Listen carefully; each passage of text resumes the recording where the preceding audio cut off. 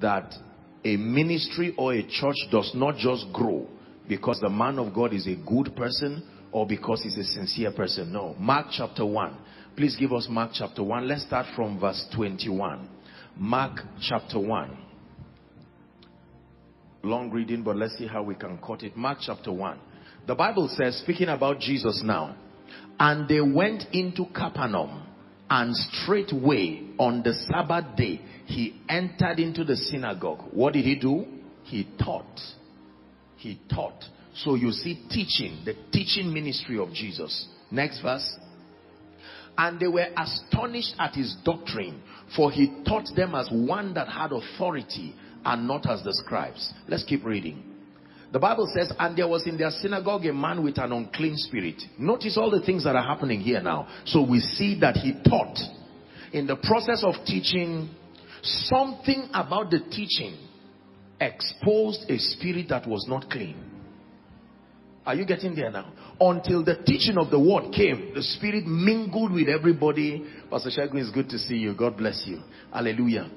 And there was in their synagogue a man with an unclean spirit, and he cried out, saying, let us alone. What have we to do with thee, thou Jesus of Nazareth? Art thou come to destroy us? I know who thou art, the Holy One of God. Next verse. And Jesus rebuked him, saying, hold your peace and come out of him. So this is how to rebuke spirits. You don't rebuke spirits by counseling, by advices. You rebuke spirits by commanding their exodus out of their victim. Are we together? The Bible says, and when the unclean spirit had torn him and cried with a loud voice, he came out of him. And they were amazed. So two things now we see. We see teaching and we see deliverance from the power and the dominion of evil spirits. They question among themselves, saying, what thing is this? What new doctrine is this? For with authority commanded he even the unclean spirits, and they do obey him. Be patient. I'm showing you something now. Immediately. How long? Immediately his fame spread abroad. That means there is a way God announces what he's doing in a church and a ministry. You see the combination of the teaching ministry and the miraculous. But in order of priority, it was the teaching ministry. Not just to come around casting demons. There was perspective to that miracle. The teaching ministry. Then an unclean spirit. Immediately, the Bible says his fame went abroad throughout the region round about Galilee. But you would think it would stop here. Continue. And forthwith, when they were come out of the synagogue, they entered into the house of Simon and Andrew with James and John. And Simon's wife's mother lay sick of fever, and anon they tell him of her. And he came and took her by the hand and lifted her up, and immediately the fever left her, and she ministered to him. Do you know what this is? It's one thing to minister the power of God and for visitors and strangers to receive the power of God through your life. But it's another thing for those close to you to also experience that grace. This was Peter's mother-in-law, I think. Now imagine the power of that personal testimony. So this is not just some fake thing that is done outside somewhere. Even when he came home, his own disciples became benefactors of that grace also. And at evening, watch this now, when the sun did set, they brought unto him all that were diseased and them that were possessed with devils. And the city, hallelujah, this is it here. And the city, not the village, not the community, the whole city was gathered together at the door. What did he do with them? And he healed many that were sick of diverse diseases. So we see the teaching of the word captured in his ministry. We see deliverance from unclean spirits. We see healing of diverse kinds of sickness. Are we together? He casted out many devils and suffered not the devils to speak because they knew him. Read on, please. And in the morning, rising up a great while before day, He went out and departed into a solitary place and there prayed. Are you seeing the ingredients now? The teaching ministry there, and then deliverance, the healing ministry. Now we see priesthood captured there. The prayer ministry. You would think after such exploits, there's no need to pray again. You would be so carried away by the crowd. The Bible says, while it was morning, he got up immediately and went to a solitary place to pray. And in the morning, rising up a great while before day, he went out and departed into a solitary place and there prayed. Next verse. And Simon and they that were with him, all who are with you will follow you to where you are going. If you are going to the place of prayer, you don't tell them go and pray. You lead them by going there yourself. This is an instruction. A principle in church growth. If you tell people fast and you don't fast, they will not follow you. They were following Jesus as he was going to pray. You must be the pace setter of your convictions. Otherwise, people will not follow you. Is someone learning now? And Simon, please go back to 36. Simon and they that were with him followed after him to go and do what he was doing. 37. And when they had found him, they said unto him, all men seek for thee. We can stop here.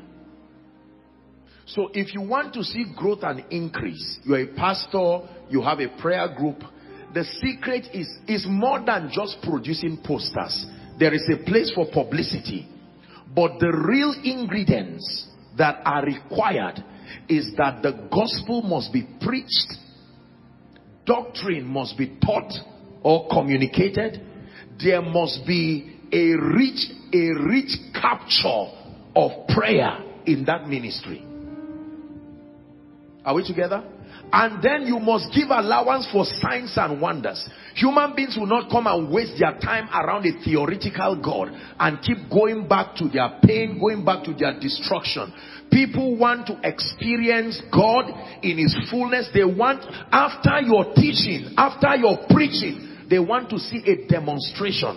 And when I talk of demonstration, I'm not just talking of falling up and down. I'm talking about radical transformation. A collision with supernatural solutions. That someone can come and sit in an atmosphere like this and get up and doors begin to open. Lives begin to change. You cannot run away from what works. Therefore, if you are not experiencing growth, maybe in ministry, the problem may not necessarily be the church. It may be the vessel. The first port of call is the vessel. Jesus taught. Jesus preached. Listen carefully. Jesus casted out devils. Look at how he managed fame. His fame went abroad. And yet he was able to leave that atmosphere of fame and go to pray. To build capacity. I don't know why God just put this in my heart to say, because you see, there are many people who think increase is just superstition or just about liking an individual. It's more than just liking a good preacher, and it's more than being a sincere person. You may be a genuine man of God and still suffer as if God did not call you. If these ingredients are not captured in your life, there is no mystery about church growth.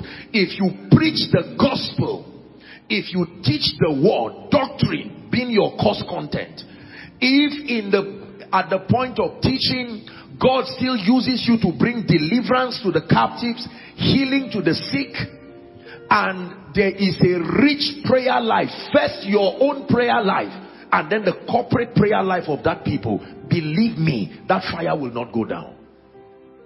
That means every time you see that there is a decline, these are the things to examine. Why should God keep sending more people if they are not being saved? There is no justification why God should send people to your church, to Koinonia, or to any other platform if souls are not being saved. Remember when a fig tree, Jesus now, had a fig tree that attracted him. He came there hungry and did not find fruit. What did he do to the fig tree? He cursed the fig tree and said, fruit should not come out of you again. There is no reason why God should bring men to any life if the message of the gospel will not be preached. And then if believers will not be established in doctrine, established in righteousness, to become strong, to become matured. Can I tell you this? Being a baby Christian is dangerous, especially in these end times. Just saying I am saved is not enough. An heir, as long as he's a child, he differeth not from a slave. That means his experience will still be the experience of one who is out of the kingdom.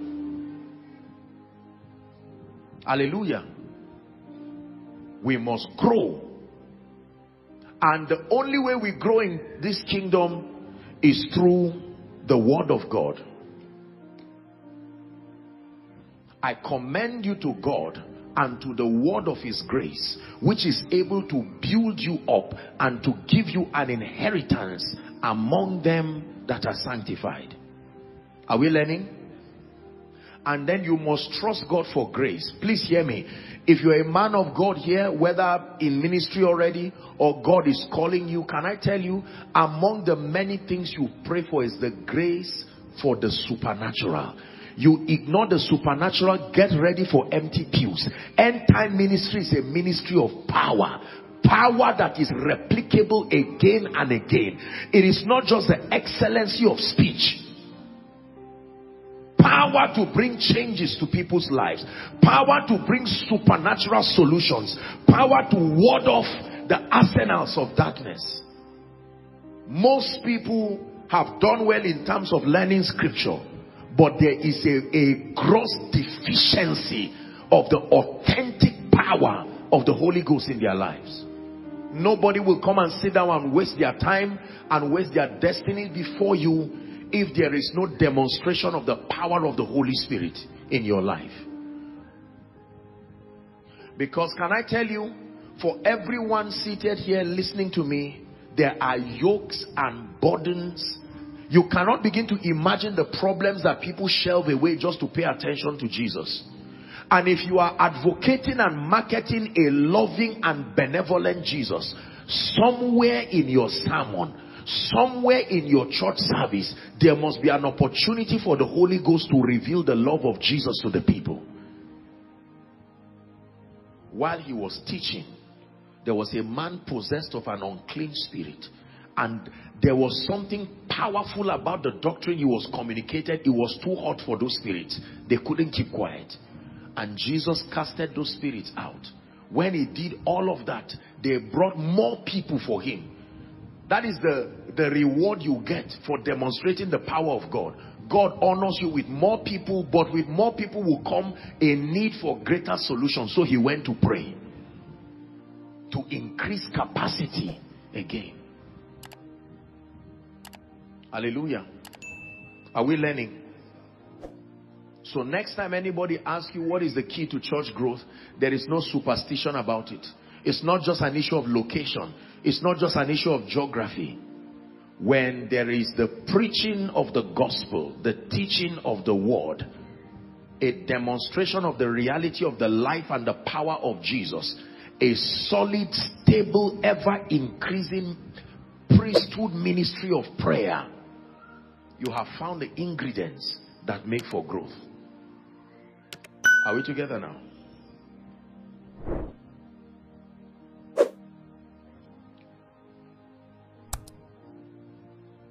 Philippians chapter 4 verse 9.